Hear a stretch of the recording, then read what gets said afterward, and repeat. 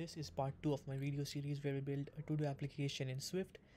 By the end of this video, we will be building this screen, this home screen right here, which has a table view. And we learn how to fill it with some data. We learn how to link storyboard files to code files. And we will also be setting up the MVVM architecture in our application. So let's continue from where we left off in the last video. In this tutorial we will be, let's see, so in the last video we saw that this is the default template which Xcode gave us. Okay, it has a few things. What you need to know about is this main file, which is actually a storyboard file. So if you click on it, it's gonna open a visual representation of an iPhone. Okay, now the first thing which you need to know is in iOS development, every screen is a view controller. Okay, so this, what you see right here, is a visual representation of a view controller. Okay, so you can add different components such as labels, buttons, and different various other components in here into this view controller, and then you would have to link this view controller into the code file, which is a view controller.swift file. View controller.swift file, which will have the declarations of all these various components. Okay, here you can specify the different actions associated with these components, as well as the various, you can modify these components as you wish.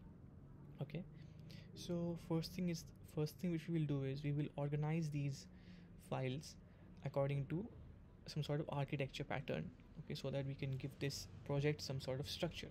So when our application is very small now, but as our application grows in size, as we add more screens to our applications, as it grows, as we add network calls, as we add different images, it's going to get a lot larger than what it is.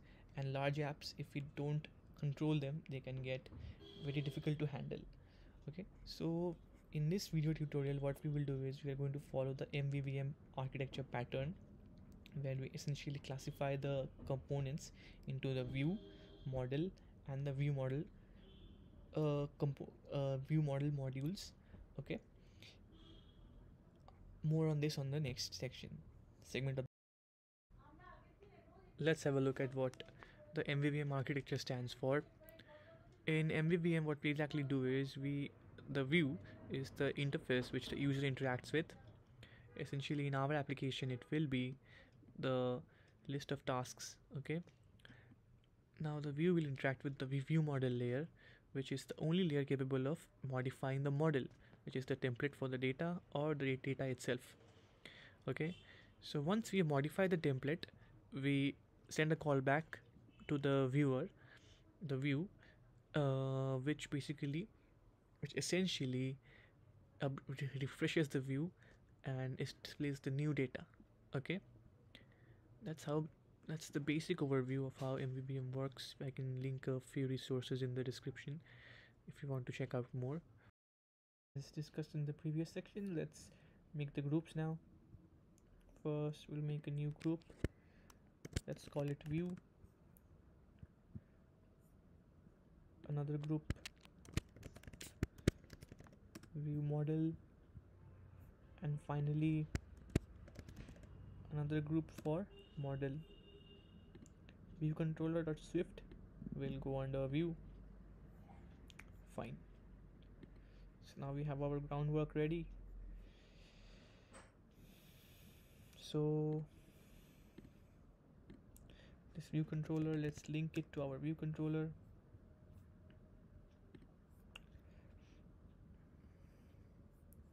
Let's embed this in a navigation controller so that we can get the title bar.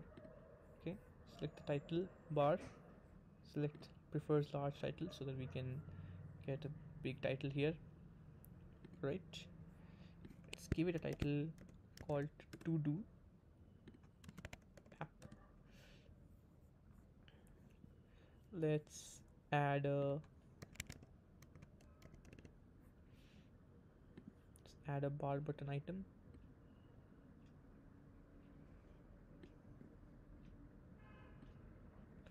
right power button item. This will be called add. Okay, let's create a table view, drop it here. We can get rid of this label now, we don't need it. Let's add some constraints. Let's give it 10 margin on all sides. Okay, now I think dynamic prototypes, let's increase it by 1. Our prototype cell, let's make it subtitle. That's a given, it's a predefined template. Now we link these things to our view controller Swift. Let's get rid of this. So let's create an IB outlet.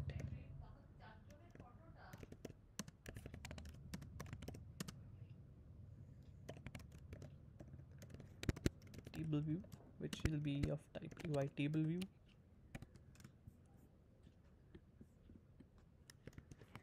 Then we have, well, that's about it. So we don't need anything else. We can also keep action.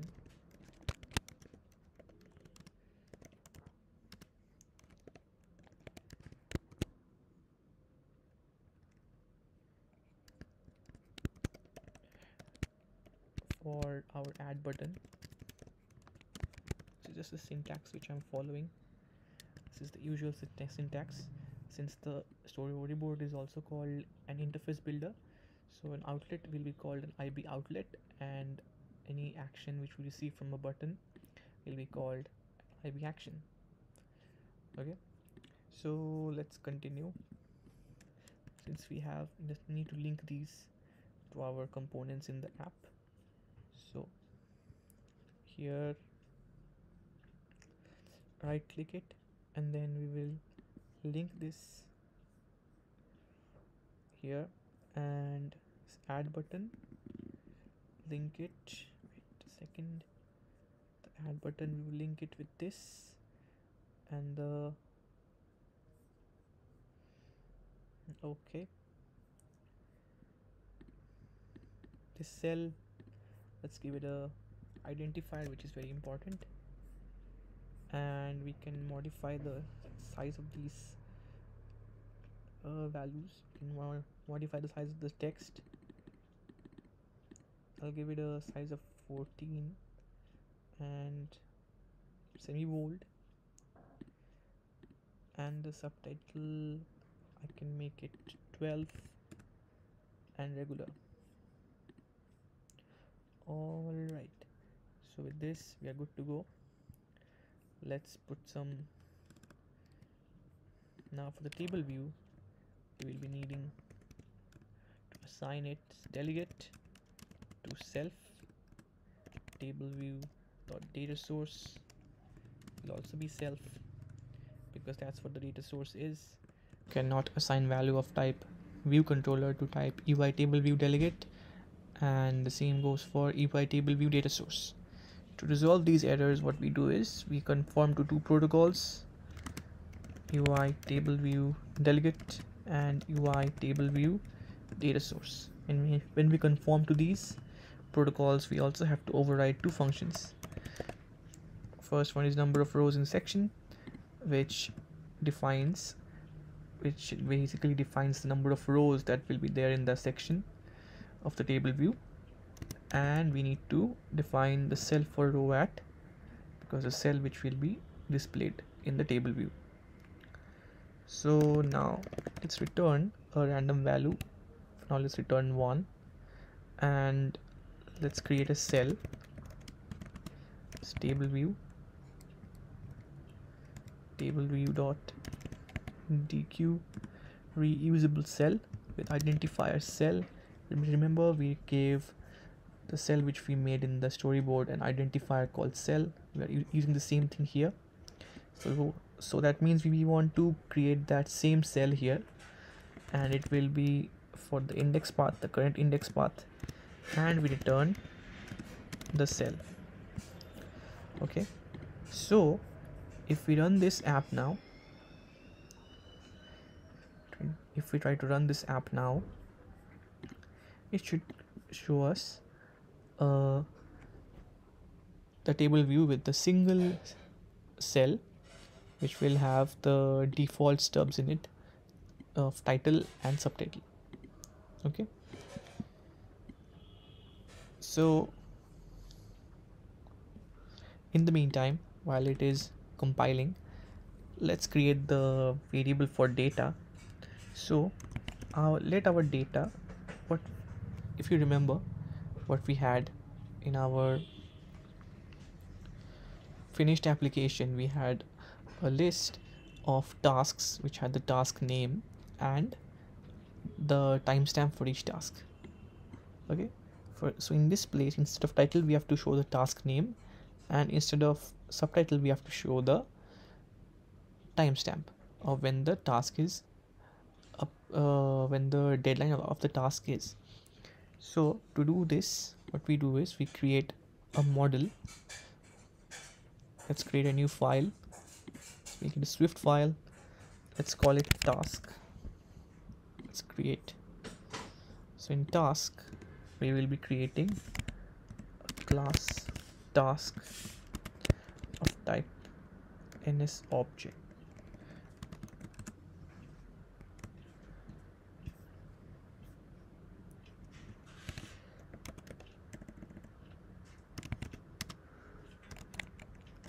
Task will have a name which is a string. Let's give it a default value of an empty string, and a time which will also be a string. Our time will be a date.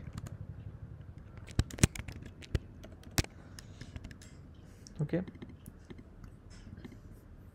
since we're using Realm, at this point what we can do is we can import Realm Swift so that the data automatically gets added to our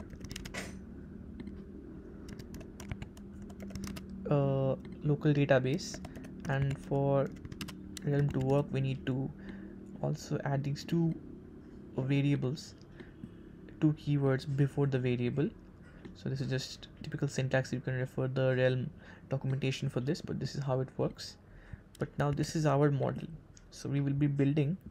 So in here, our data is going to be an array of tasks.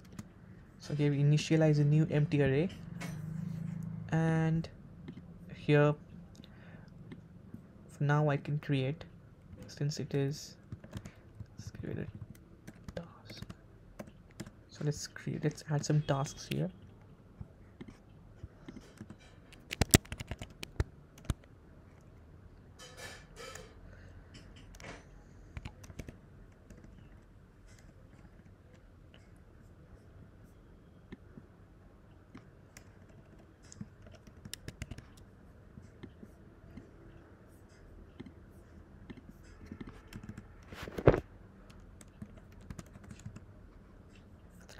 A constructor function which takes name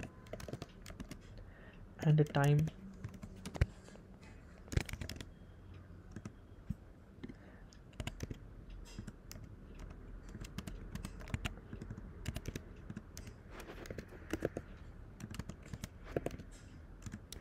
Alright, now that we have the constructor, we can just create this list of tasks. So let's create a task name, suppose give it my name. Oh sorry, let's give it task 1. Let's give it the current time. Okay, let's make two such tasks. Let's call it task 2, and we should be good to go. So now instead of returning the hard-coded value, we can take the count of data, and here in cell we can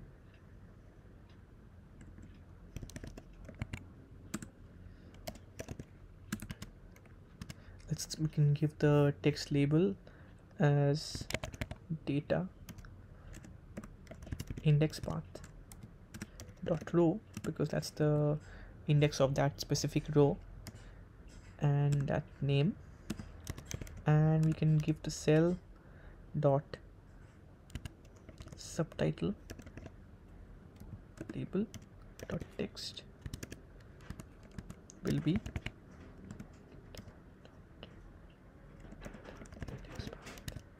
dot row dot time. So now the time is actually in date format, so we have to convert it into a string first. So for that we need a date formatter. Let's create a date formatter first.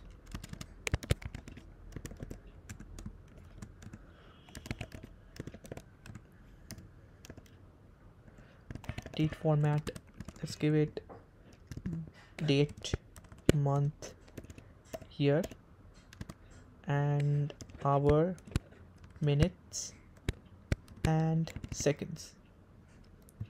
Fine. So we can simply time string equals date formatter, and we access the string from, and this, instead of date we just put this value, and now we can just show this time string here. All right, so this should give us, okay,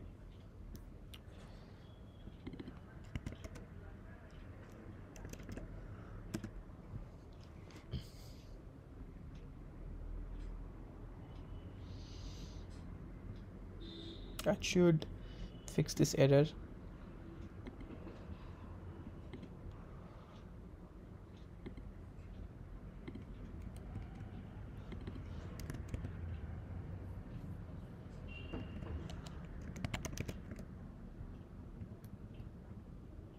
Yeah, it's called detailed text label.